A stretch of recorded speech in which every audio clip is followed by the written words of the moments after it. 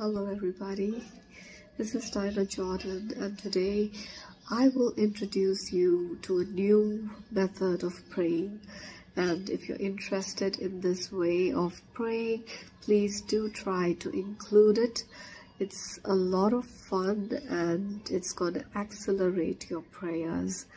The thing is, we're all blessed with a companion for life who accompanies us even after death, and who is with us even before we are made manifest in this physical body of ours.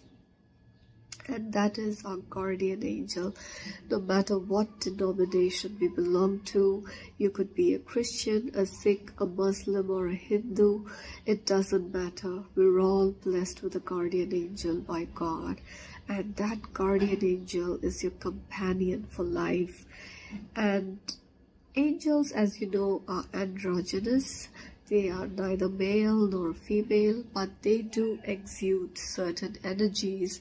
Like for instance, Archangel Michael, he emits a lot of masculine energy because he is the angel of protection and he is the patron angel of policemen and so on. So the thing is, you may sometimes, even you or any other person, we all have masculine and feminine energies. Sometimes the masculine energies weigh more than the feminine ones and vice versa. So I always feel that my guardian angel is sometimes a male and sometimes I feel it's a she. So I can't box them into one category. So you may, for your sake of convenience, you can either address them as he or she. It doesn't matter. What matters is that you try to connect with your guardian angel. You try to include him or her in prayers. There was a time when I came across a post in which it stated that if you are ill and are unable to attend the Mass, the Holy Eucharist, the Holy Mass that is, you can send your guardian angel to attend the Mass on your behalf. So I don't know how that works, but I do know that there is this particular sect of angels known as the prayer angels, and these angels are specifically designed to accompany you while you're praying.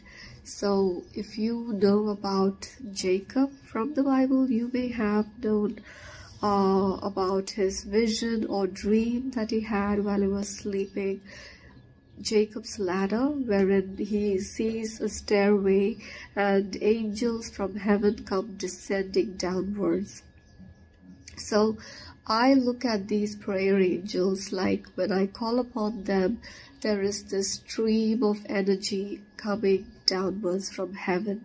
I always make it a point to call upon the prayer angels. I call upon the Holy Ghost before anybody else, and then I include my guardian angel and I ask them all to pray along with me to God.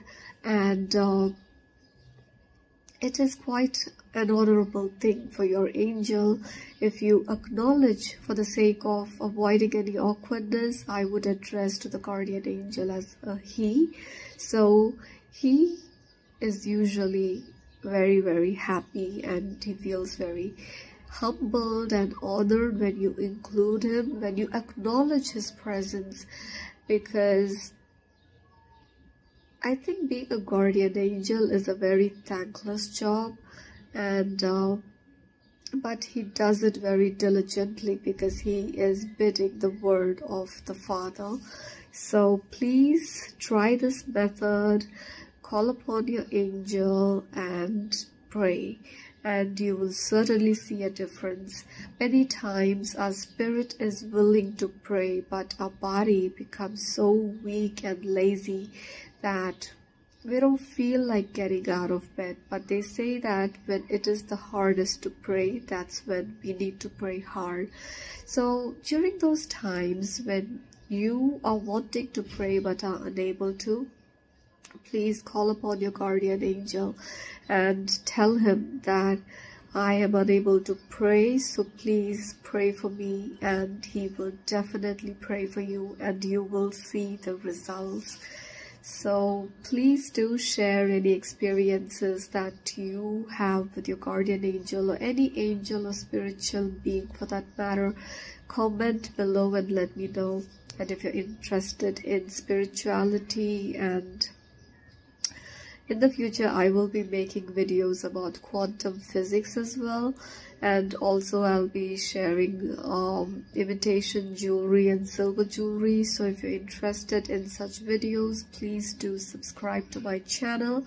And also I will be making story sessions wherein I'll be sharing some real life experiences, my thoughts, and also stories that I've grown up reading or listening.